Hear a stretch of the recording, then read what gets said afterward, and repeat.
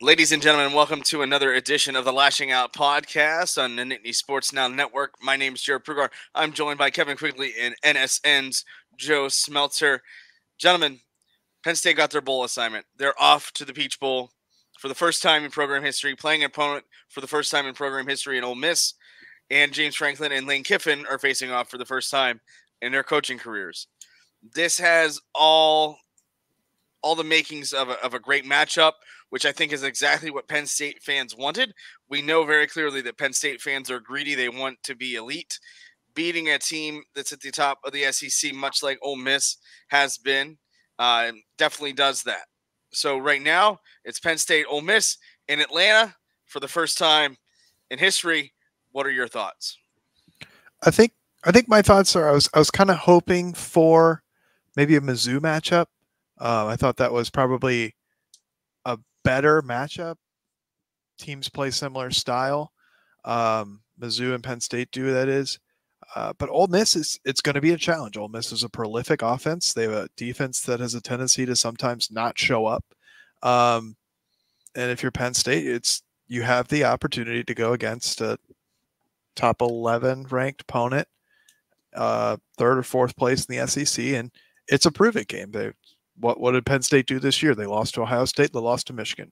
Michigan's number 1, and Ohio State's number 7, I believe, in the most recent rankings. But obviously, a team that had a shot to be in that Final Four, and Penn State was an offensive performance away from beating either of those teams. So, can they put an offensive performance together on December 30th that shows, hey, like, we deserve to be in that top 8, top 10 program in the country talk? And you go to the Peach Bowl in Atlanta for the first time in program history. You face off against that top SEC program for this year, and you prove that you deserve to be there. Yeah. I think this is pretty close to a perfect situation for Penn State to be in. Reading the bowl projections, I think by early Sunday morning and even into early Sunday afternoon, people were kind of thinking, okay, Penn State's either going to play Liberty or SMU, which especially Liberty would not have moved the needle at all, or they're going to play Georgia, in which case they'd either play the A team or lose, or play or beat Georgia, but have it in the minds have it with an asterisk in the minds of a lot of people because Georgia would potentially have a lot of players drop out of that game.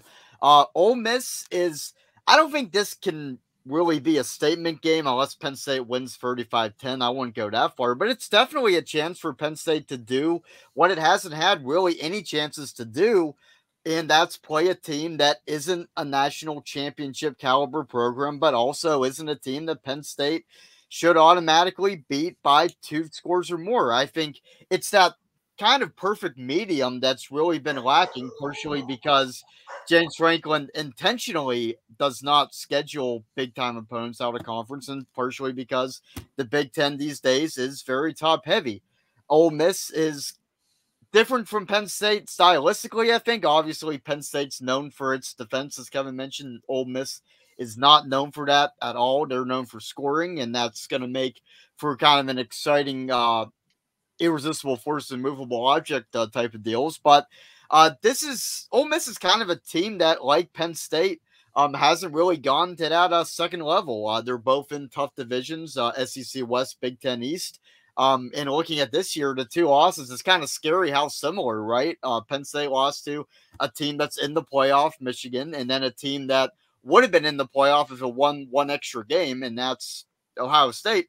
Same with Ole Miss, with Alabama and Georgia. So, yeah, I think it's kind of, I don't know if it's a chance for a statement, but it's definitely a chance, much like Utah was last year, where Penn State can play a team that isn't at the highest level, but is at a level kind of even to where Penn State is. And Lane Kiffin said that they're, as far as he knows, nobody is opting out. So it looks like we're getting Penn State's A team, or excuse me, Penn State's getting Ole Miss's A team. So if Penn State wins this one, there's not going to be any asterisks there. They're going to get Ole Miss at its best, and it's a chance to maybe not, definitely not flip the narrative entirely, but it's a chance to prove something at least.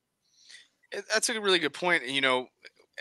SMU and Liberty wouldn't have been great, but the good news, and I think this is the saving grace for Penn State, is they have played a Group of 5 team in the last 5 years. They played them in the Cotton Bowl when they just trounced Memphis, and Micah Parsons had his coming out party, and Journey Brown had his coming out party as well. So that definitely helps. I think, when you look at James Franklin and Lane Kiffin, both have spent time in the SEC, and it's hard to compare them now just because this game was, obviously announced this afternoon on Sunday afternoon, and it was a wild morning or wild early afternoon for college football after a wild night. And we'll talk about that later in the podcast.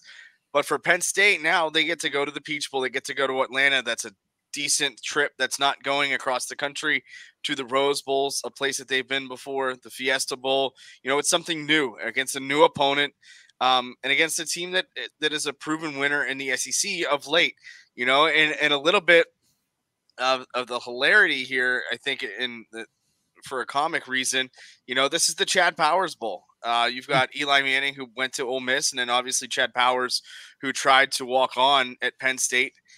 I think that would be a kind of a unique situation and setup to get involved here for the programs. But again, for Penn State, the Peach Bowl, they're in the New Year's Six once again. They get a good opponent.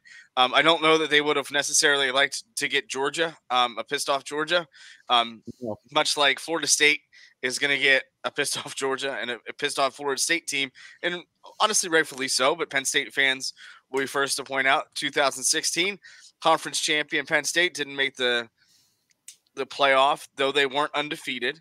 But that's kind of the nature of the beast. And Joe mentioned the scheduling of opponents, and that's that's where we're at. That's the nature of college football. And why would you schedule a tough opponent when it's really your goal, like James Franklin has said, is to get to the end of the season undefeated?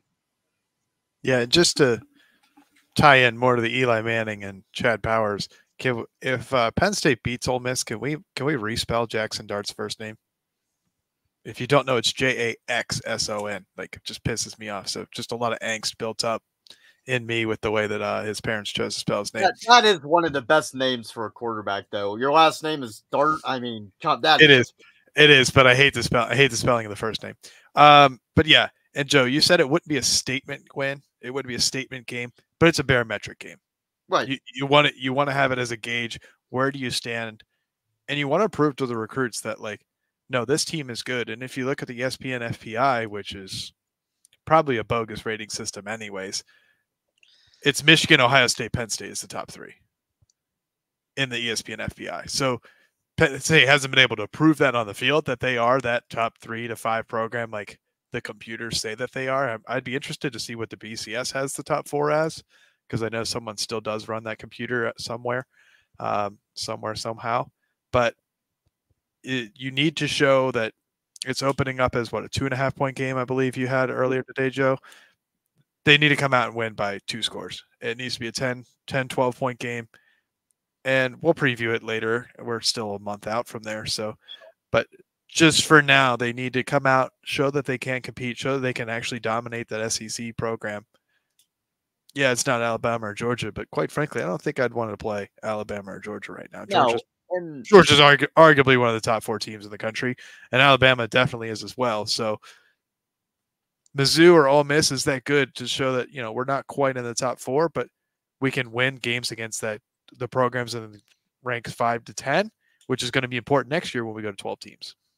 Yeah, and Jared, you mentioned Georgia getting a pissed off Georgia. So I think you could get a pissed off Georgia in a bowl game, or you could get an apathetic Georgia with the mindset of, all right, we're not in the playoff. Why do we have any reason to give a shit? So even if you get that type of Georgia team and you beat Georgia, you're still going to have people saying, well, that they had nothing to play for. You were going full throttle. The other team was going 50% or less. Ole Miss is going to be going, like, you're going to get the best Ole Miss, as I kind of alluded to earlier. And we'll see. James Franklin did not mention really anything about opt-outs, which I wouldn't call that a red flag, but I will say this. If I have my memory right, last season, he said right away that there were going to be no opt-outs for the Rose Bowl, aside from Joey Porter Jr., who announced that even before the bowl game was announced. So that tells me, and we'll see what happens. I can't confirm this at all, but that tells me maybe he has a pretty good idea that a few guys are going to sit out, and I would honestly expect that. I mean, the Peach Bowl is not the Rose Bowl. It's a big deal. Any New Year's Six game is a big deal, but it's not the granddaddy of them all. I think you're going to see Fashanu, Robinson, Kalen King. I don't know if they'll all sit out, but I don't think Penn State is going to be at 100% with its top talent. That's just my observation, early observation. It'll be very interesting to see how Penn State handles that. Typically, they don't get a lot of opt-outs. They don't really get that type of decision. Now, Joey Porter Jr. coming off injury, it paid off for him, obviously. But it'll be very interesting. And Joe and I were on the Peach Bowl press conference today, the introductory press conference, which with Lane Kiffin and James Franklin, plus some of the reps from the Peach Bowl, and it was a unique experience. Now, do I think it was a little bit rushed? Yes, I absolutely do. And the reason why is both of these guys are focused on recruiting, and this is something we'll talk about in the second segment. But they're both dealing with recruiting. They're dealing with the portal. They're dealing with the wrap up of their season plus official visits. James Franklin had just gotten on, just landed from a plane. So, I mean, it was a little thrown together, but, it's still good to get that information out there in the open and things like that. But for me, I would much rather have done that later tonight or later Sunday night or even sometime during the week. Just where coaches have done a little bit more research. These coaches don't follow other teams during the season unless they end up on the coach's tape and they have a common opponent. Let's be real. They'll pass each other in recruiting circles. But other than that, there's not much familiarity. It's not like, hey, James Franklin's texting Lane Kiffin, hey, what's up, man? What are you going to do this week game plan wise? Or what did you see or what are you doing or those types of things? So I think a little bit more time would have been very good for all involved. But at the same time, it's an excellent experience for Penn State. And maybe the allure of being the first team to ever win all 6 New Year's Six games is enough to get guys to come back for one final game in the blue and white. That's one of those things. Yeah, sure, it's not the granddaddy of them all. It's not the playoff, but they do have something historic to play for.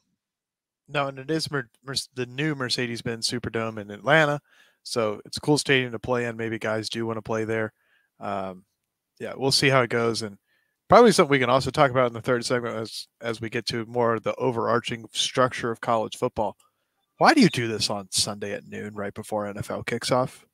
Like, the NFL is king. Like, every league avoids the NFL. The NFL says, I want to play a game on this day. Every league says, I'm not playing games on that day. Look at an NHL slate. Look at the college football pretty much said today that they don't really give a shit about what people think. They did, but so they are very stubborn, and they will go up against everybody, no matter what. Yeah, and you even you could probably strike a deal with.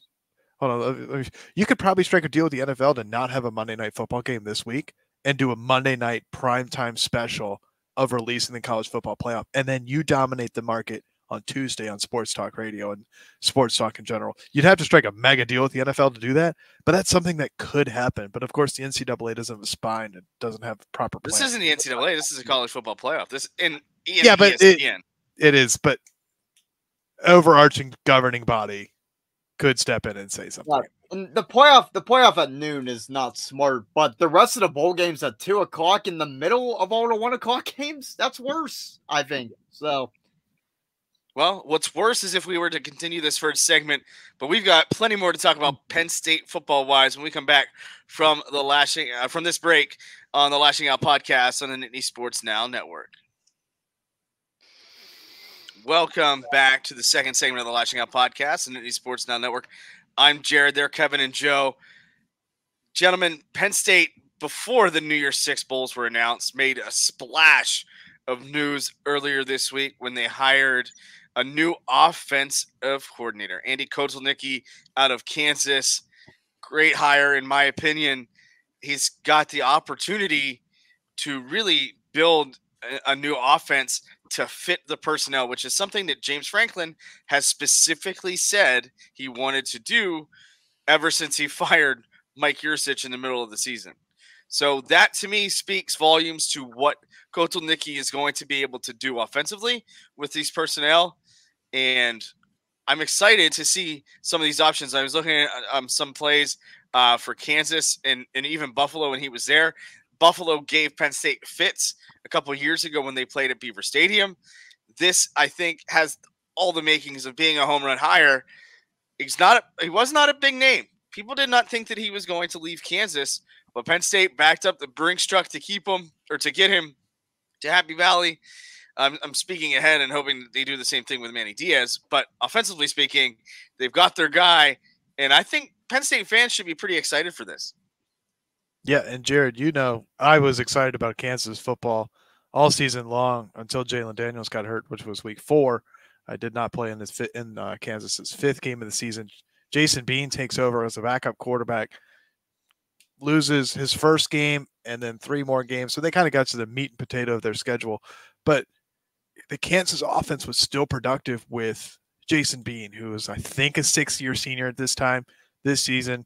Kansas is a mid-level Big 12 program at best. Texas and Oklahoma are recruiting the hell out of their backyard. And Kansas football talent, it's a small state. Let's be real. It's the Midwest. It's sparsely populated. You don't have the most dense talent pool to pull from. Penn State is in the Northeast. They're in the Mid-Atlantic. He's going to be able to recruit this area well, and I'm excited for how he's going to do it because the number one thing I'm excited about is he said somebody came out with it that every Sunday what he does is he watches every other team's explosive plays and sees how he can scheme up the same thing. He is not complacent, and Penn State has suffered from complacency with Mike Yurcich for the last 3 seasons. And seems like they've got a guy who has a lot of experience. I think he's been OC since 2006, and hasn't missed a beat. He hasn't stopped innovating. Yeah. So I'll take this time to address kind of the skepticism / criticism I've seen from this hire. The one big thing I've seen, and there aren't too many people that are critical of the Andy Kotelnicki hire. I think it's pretty universally acclaimed among Penn State fans and the college football world. But I do see a lot of people saying that this guy came from the Big 12 and using that as a knock. I think that is crap because Kansas, as far as I know, was in the Big 12 before 2021 and was one of the worst offenses in college football. Reading Pro Football Focus in 2020, there were 3 teams, UConn, UMass, and I forget the other one. Those were the only 3 teams that had a lower offensive rating than Kansas. And then even the first season that Kotelnicki was there, it was one of the worst offenses in America, and he progressively got it better, and now it's almost overnight, it seemed, it became one of the best. And even without Jalen Daniels, for a large portion of this season, 9 games, it's been pretty darn good. So the Big 12, you could use that for guys like, Mike Yurcich, who came from Oklahoma State, where he was working with Mike Gundy and walked into a great situation. You can't use that for a guy winning at Kansas. As a coach, as Leipold is, if you're an offensive coordinator making Kansas a top 10 team offensively, you're doing something right. The second knock, and this I think is a little more reasonable, I really can't fault people for thinking this way, is that there's a mindset that some people have of, well, we got really excited for Mike Yurcich and that didn't work out. I don't want to get my hopes up for this guy. And I get it. We're only a few weeks removed from this guy being in the job. I get not wanting to really dive on in. That makes a lot more sense. But yeah, I'm a big believer in that. Whenever you're hiring anybody, you want the next person you hire to be completely different from the guy that he's replacing, whether that's personality wise, whether that's coaching style wise, whatever. And I think the Penn State did that here. I think that Mike Yurcich was a guy that had coached at multiple Power 5 schools, Ohio State, Texas, and Oklahoma State. I don't know if I'm missing any, but he coached there. So he was pretty polished. And this guy, I think, Kotelnicki is a guy that I think is experienced enough to where you know a lot of what he can do, but also an up-and-comer in the sense to where he isn't a guy that's been bouncing around the Power 5 for years, and there's a bit of mystery there of like, okay, this guy was at Kansas where the resources are nowhere near where they are with a borderline blue blood like Penn State. What's he going to do when he gets to these 5-star high-end four-star guys. Mike Yurcich was already at places where he had those guys, so there was less mystery there. I think scheme-wise, this guy is great. We'll talk more about that. I think resume-wise, he's done a great job at two places where it's pretty hard to have success, and there's enough mystery here where you can kind of what he can do, but he can also get excited of seeing what he can do when he has a lot more opportunities to work with the Drew Allers of the world. So I'll join the party. I think it's a very good to great hire, and he's not Mike Yurcich. And no disrespect to Mike Yurcich, but I think this is a lot different of a situation than Mike Yurcich was, and the people that are concerned about this being Yurcich 2-0, I don't think that's going to happen with Kotelnicki. No, he's a seemingly loyal guy, very loyal to Lance Leipold, and they've done it. They did a great job at Kansas. Kevin alluded to it. They did not miss a beat when Jaden Daniels went down, or Jalen Daniels, I should say. But that was huge. You know, a 2 QB system, that's something that James Franklin has been in love with since he got to Penn State. It's something that, you know, sometimes I think Penn State fans want to beat their heads off a wall because of it. But I'm more interested to see what this does to the rest of the staff. He was not technically a dedicated position coach, although he oversaw tight ends at Kansas. And they do have, it'll be interesting to see how they finagle some of the staffing to see who's going to be working with quarterbacks and the like. But this, on the surface, seems like a very good hire. The best thing that they did was hire him now. He is going to be with them throughout bowl prep, throughout the rest of the recruiting cycle and the portal cycle as well. And I think that right there is the most important thing. Yeah, he's going to be involved in game planning and certain things, but he is more of an advisor, much like Manny Diaz was when he was hired by Penn State as well. So this is going to give them a great opportunity to get his feet wet. And James Franklin mentioned this during the press conference today, or I guess should say the Zoom, but he's like, yeah, he gets to be immersed and see how things go, how they do things. He won't be out recruiting with Kansas paraphernalia on, much like Taylor Stubblefield did when he had the U belts. So, you know, there's a great opportunity for him to get acclimated to the program, to the area, less stress there, and be around for bowl prep in those developmental practices. And I think that is very huge for Penn State moving forward. Yeah, one last thing about just his history. He was with Lance Leipold from 2013 at Wisconsin Whitewater, followed him to Buffalo, and then followed him to Kansas. So this guy is very loyal. Penn State comes in, backs the brink truck up, like Joe said, like Audrey Snyder reported, and Franklin's able to woo him away. So hopefully this is a guy, hopefully like Manny Diaz, that Penn State has pillars now. They have a pillar at head coach. Hopefully they have a pillar on DC, and hopefully they have a pillar at OC, and they can build up coaching stability. And that's one thing Penn State has not had. And that hopefully we're ushering in a new era of college football coaching stability, which is really unheard of. And yeah, Jared, like you said, just how Manny Diaz watched Anthony Poindexter be the interim DC when he was hired. Kotelnicki's probably going to do the same thing, as be a shadow to Howell and Sider, and hopefully, you know, maybe he's able to put a little bit of flavor on it. Maybe he's able to identify where Penn State struggled to run the ball, because Kansas was, I think, 8th in the country in rushing offense this year. Granted, it was in the Big 12, but Kansas doesn't have the offensive line that Penn State does. And if hopefully Fashanu stays and plays in the bowl, but hopefully he's able to like put a little bit of flavor on this Sider and Howell offense to improve it, because I think they will need an improved offensive performance against Ole Miss to win.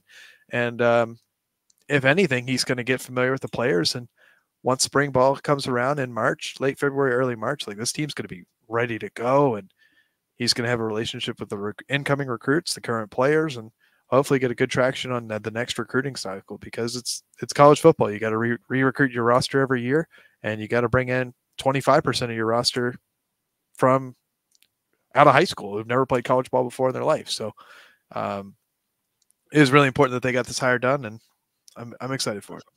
Yeah, Kevin, you mentioned Nicky every Sunday watching other games and getting ideas of how to make these explosive plays happen. I think that's really important because um I know I'm not trying to slander Mike Yursich, but there was a vibe I think that this was a guy who felt that was so committed to what he was doing was the right way and didn't really listen to anybody else. I think in the day after Yursich was fired, Franklin had his weekly press conference, and he didn't say this flat out, but he kind of implied that Yursich during the Michigan game kind of went rogue, and what the plan that the offensive staff had come out with during the week that wasn't really followed on game day.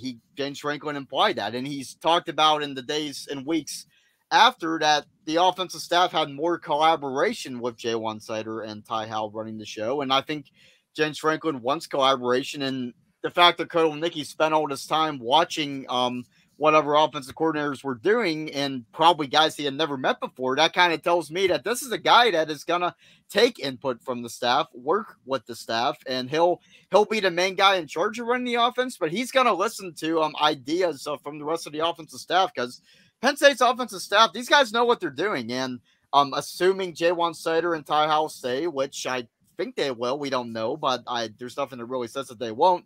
Those are two good guys to have on staff, and two guys that'll have the added experience of coaching as offensive coordinators in 2 and probably 3 games, assuming that they keep the system in place for the bowl game. And those are guys that their input is going to be valued, I think, with Nicky on staff. And I don't know if that's something that was there with Mike Yursich. And I think that's pretty important because I think the defensive staff does a great job of getting their heads together and creating the number 1 total defense in America. The offensive staff maybe didn't have that as much, and I think next season that's going to change. That's a really good point. We mention all the time about everybody working together in 3 phases, complementary football, but complementary football works in coaching as well, and you have to have that cohesion. And I never really got that Yursich was that guy. Especially with some of the things that he has said, talking about hype, talking about certain things, and the writing was on the wall for Yursich as well. I mean, Penn State had the same game plan for both Ohio State and Michigan, and they didn't change anything, and it was far from the same game plan that they had against literally any other team. Now, don't get me wrong, that's comparing apples to oranges, but you got to mix it up. And after the Michigan game, lightning doesn't strike twice, and it it's just one of those deals. But Koto Nicky is very far down on the totem pole, when it comes to how the rest of this week was and this weekend was in college football. And we're going to talk a little bit more about that when we come back for the third and final segment of the Lashing Out podcast and the Nittany Sports Now Network. Welcome back to the third and final segment of the Lashing Out podcast on the Nittany Sports Now Network. I'm Jared, and I'm here with the fake Jonas brothers, Joe and Kevin. Gentlemen, it was a wild weekend of football. The conference championships games were everything that we expected and more. Iowa got shut out, which now, if I am not mistaken, they were shut out by the 2 ranked teams that they have played, and I believe it was either by 56 or 57 points. That is Iowa football in a nutshell, and I'm here for it.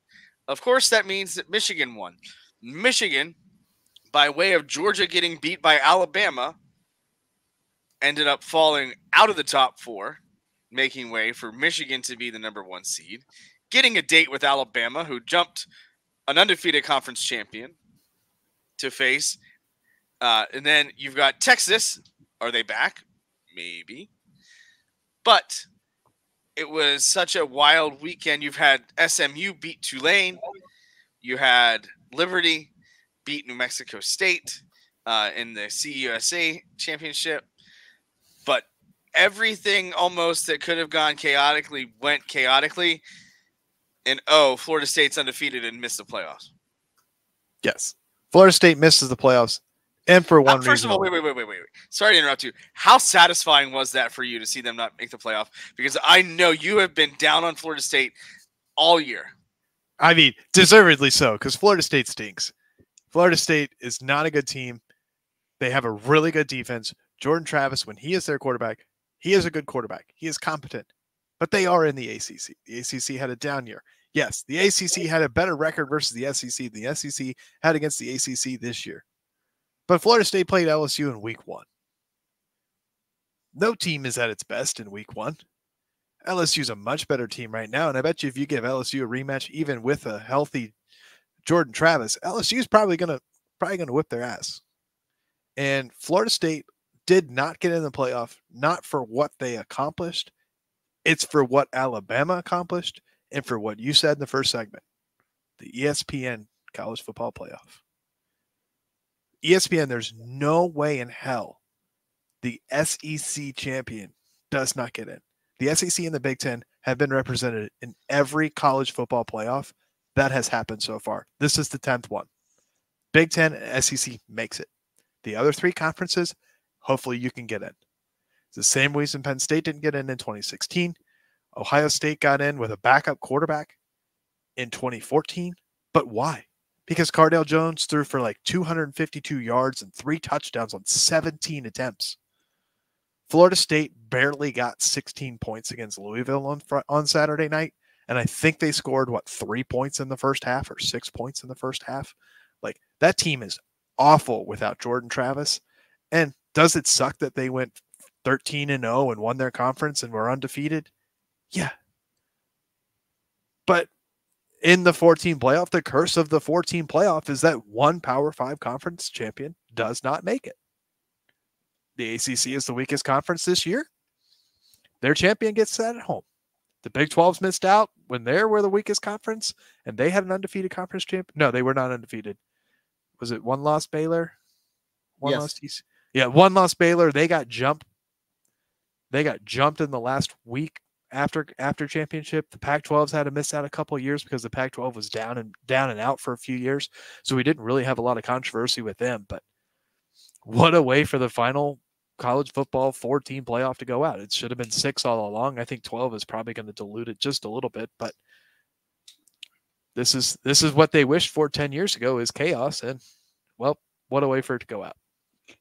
Just think we're not talking about any of this if Auburn stops a 4th and goal from the 31-yard line.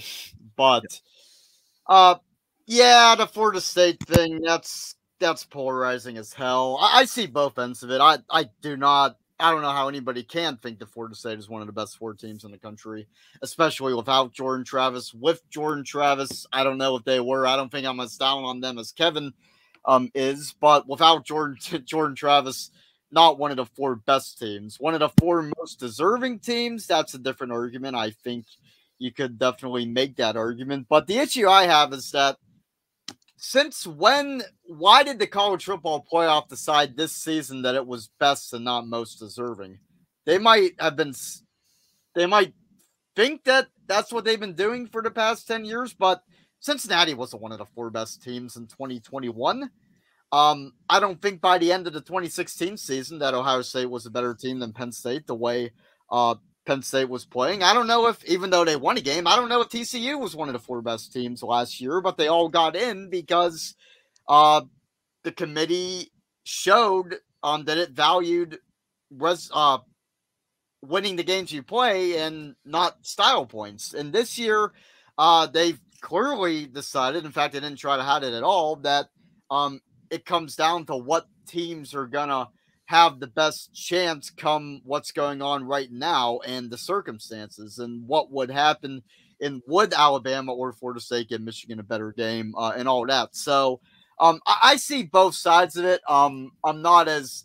I would have probably put Florida State in. I'm not adamant about it the way people are. If people disagree with it, I definitely see that because they're not one of the 4 best teams. What I don't like is the inconsistency of it all because the committee has never really done it that way in the past. So why they decided all of a sudden that this year they're going to do it that way, I just don't like the inconsistency of it. That's my thing. And that's been the problem in its entirety, is the consistency. Is it the most deserving team? Well, every team that is competent should deserve to play for the playoff. Penn State could have easily made that argument. They lost to 2 of the best teams in the country. So, everybody deserves or thinks they deserves. And yeah, that's human nature. But it's the best teams. Alabama's playing some excellent football. They looked really good against Georgia. Of course, Nick Saban's very familiar with Georgia and Kirby Smart and playing in that moment. And that matters. Florida State has not looked great. The ACC, as Kevin alluded to, is not great this year. Clemson is down. It's just one of those situations where they are a product of a disaster. And now, how do you have confidence in the ACC? If you're Florida State and you're already contemplating leaving and exiting the league, I'm on my way out now because they show that the ACC is not strong. With the 12-team playoff, now we're going to be seeing, who's going to be the 9-3 team battling for 12 and 13th rather than why is Florida State an undefeated conference champion and they're not out? Listen, the one thing that I hate about this is that they blamed it on his ankle injury. They blamed it on Jordan Travis's ankle injury, and I don't think that's fair. I don't think to come out here and say something that ended this guy's season, despite what Florida State was able to do after, they should not have come out and said that. Yeah, if it wasn't for him breaking his ankle, now the poor kid has to come out and say, "Oh, I wish I would have broken my ankle sooner." Like that to me is absolute bullshit. I'm not gonna lie. Like that, the way they handled that is poor. But this is also the same committee that said, Bo Nix's completion percentage is really good. Oregon's great. Also, how can people take this committee seriously when it's run by a guy named Boo Corrigan? Hey. Yeah, let's hear what Boo Corrigan's got. No. Maybe if he said something of value, but the man said that Bo Nix's completion percentage is why Oregon was good. Like that to me is the inconsistency. They have these people that aren't great with the media, which is fine. That's normal. Not everybody is eloquently well spoken or whatever. But the fact of the matter is, it goes back to what Joe said. It's consistency. There was no consistency in this. At least there is consistency in the BCS. Oh, it's a commuter program. This makes sense. Listen, there was no consistency in 2016. There's no consistency in 2023. Good riddance, 14 playoff. Mike Leach has a great perspective on it from 2017 if you want to go look that up. But the fact of the matter is Florida State's not in. I do think that Alabama is a better team. And, of course, because Texas beat Alabama in week whatever, they are in there too. So, there should be value in playing better opponents. There should be value in Texas playing Alabama. There should be value in maybe a Penn State playing a West Virginia or Florida State playing LSU. But the issue is that really just doesn't matter anymore. The goal is to finish undefeated. Michigan was able to do that by playing the Little Sisters of the Poor beginning of the season. Sans Harbaugh. I think he should get Coach of the Year. Yeah, he was resurrected from the dead to coach in the twice. Yeah, right. He actually died. That's great. Like Jim Harbaugh was actually dead, and then he died again, and he came back both times. That's right. And listen, somebody mentioned Mizzou as a matchup for Penn State earlier in the podcast.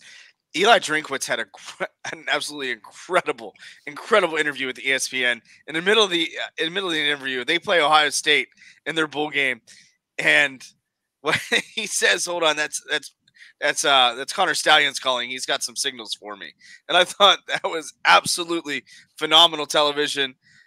But it all worked out in the end for Penn State. I think the way that it went, because if Florida State does make the playoff, that pushes Louisville into the Orange Bowl and some other things there. But Penn State gets to go to the Peach Bowl. They get to go to Atlanta and play in the Mercedes-Benz Superdome, and there's value in that. That's a different experience. They are very well known for what they do for their student athletes down in the Chick-fil-A Peach Bowl, and I think that's a really good spot for them. But man, the hypocrisy throughout college football is absurd today, and every day, really, the way that things are going. But it's only just getting started. Ironically, Jim Phillips is one of the main people who delayed the 12-team college football playoff from starting this year, and then he is the first one to rip it to shreds when his team doesn't make it. Florida State, you're only as good as your last game, and the committee, it took them 9 years to get to the point where you are only as good as your last game because they've not followed the rules or the guidelines that they've set of we think it should be the best 4 teams. But I think Kirk Herbstreit went on the lobby train early and often this year and said, hey, we want the 4 best teams. And why? Because the semifinal games have been absolute dog shit. 2016, when Penn State doesn't make it, Ohio State gets in on over them. They lose 31-0 to Clemson. Alabama beat Cincinnati, 27-6? 27-6. Clemson beat Notre Dame 30-3. I mean, there's been some lopsided games in the college football semifinal. Alabama beat Michigan State 38-0. There's a lot of lopsided games, and finally, it took them 10 years to do it, but finally we get the best 4 teams, and I think it's the best way for this to go out. And unfortunately, until college football goes to something like the NFL or the MLB or the NHL or any other big league where all these teams are intertwined and they start playing each other, and there's a hard and fast criteria for they won their conference, they're automatically in. Until there is that actual criteria, you are going to be reliant on the eye test. And unfortunately, the eye test leads you to being, again, you're only as good as your last game. Florida State faltered down against Florida, barely beating a backup quarterback for a 5-7 Florida team. And then Jake Plummer at Louisville came over from Purdue. He couldn't complete a pass, and Florida State is a good run defense. So barely squeaked by Louisville, who doesn't have a competent offense. And unfortunately, they just got caught holding the bag. They got the short end of the stick, and it is what it is. But I think we are in for a good Final Four. I think Texas-Washington is 2 high-powered offenses with maybe not the best defenses. That's going to be a good game. Then you got strength against strength. A movable force versus, what'd you say, Joe, earlier? Irresistible force versus the immovable object. Yeah, that's Michigan's defense versus Alabama's offense. Jalen Milroe's finally catching his stride, and honestly, the growth of Jalen Milroe earlier from this beginning of the season getting benched to now leading Alabama to an SEC championship. I mean, you want to see that storyline develop, and I think Alabama at the end of the season looked better than Florida State. And when you break your tibia and you're out for 12 months, unfortunately, you can't come back to play. And the committee had to weigh that, and I think it was important to protect the integrity of the semifinal. You need close games. Yeah, what kind of sucks about the playoff is that I think last year is the best example where like there's always going to be at least one game that is just like catastrophically bad. Like we got two classic semifinal games, like arguably the 2 best semifinal games ever were both in that playoff. And then it's almost as if the football gods decided to even that out and make the title game 65-7 or whatever it was. So, like, there's going to be one game that just absolutely stinks. I don't know when it's going to be. I hope that at least one of the semifinal games is kind of like last year's were, where it goes down to the wire, and it's something that we talk about. But the way the football playoff has been, I have my doubts because it seems like no matter what teams are in there, there's just always at least one game that's just either a snoozer or just embarrassingly lopsided.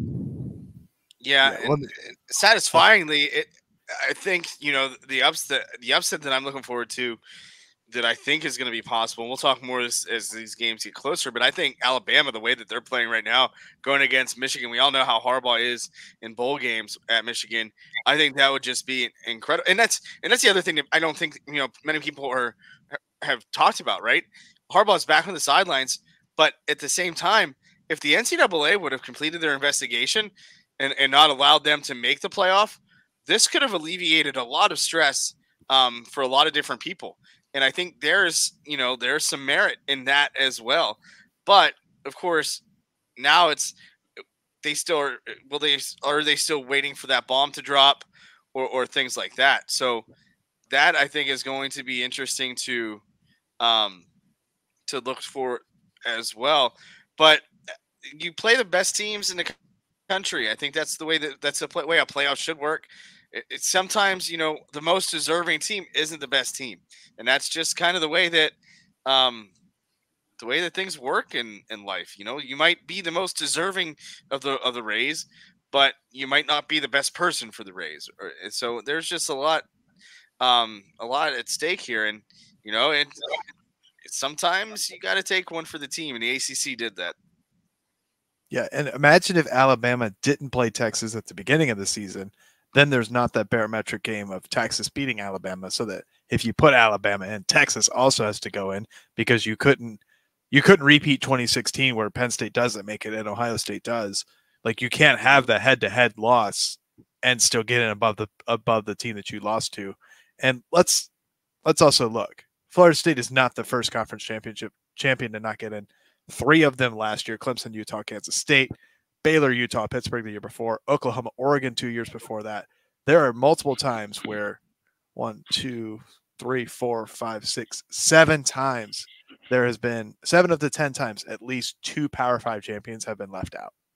Florida State is just, it's unfortunate. It's sensational at this point in time. And honestly, when they lose to Georgia by like 35, 40 points, probably not going to be that big of a margin. But I mean, it's going to be 3 or 4 scores easy for Georgia and Florida State, as long as Georgia's roster is still mostly intact. But like, if Georgia gives a shit about the game, yeah. But like, we're not going to have a UCF. What year was that? Where they claimed they were the national champion? 2019, 18, 19. Yeah, we're not going to have a second national champion. No, but if Florida finishes undefeated, I bet you they will. It might as well. Everybody in the 1920s and 30s claimed national champions. That's why national championships. That's why Pitt has so many. But we'll see how it goes. I'm not hopeful that Florida State beats Georgia. I don't. It doesn't matter how pissed. It doesn't matter how pissed you are. Like that team's not going to be able to compete offensively. But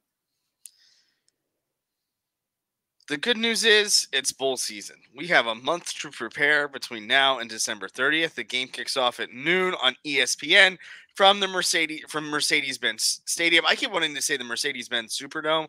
It's not. That's not there. That's the Sugar Bowl. Also a playoff, and I think that's the other thing too.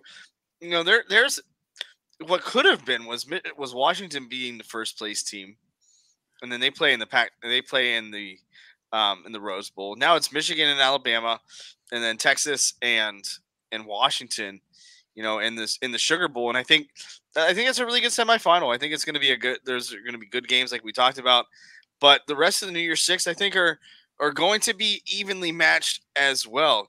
OSU gets Missouri, which I think is a good matchup for them. It'll be very interesting to see what the Ohio State offense is capable of. I know that they have not done much, and they definitely didn't do much against Penn State, or not Penn State, but even Penn State, but also Michigan. And now we're going to see what type of teams are we looking at?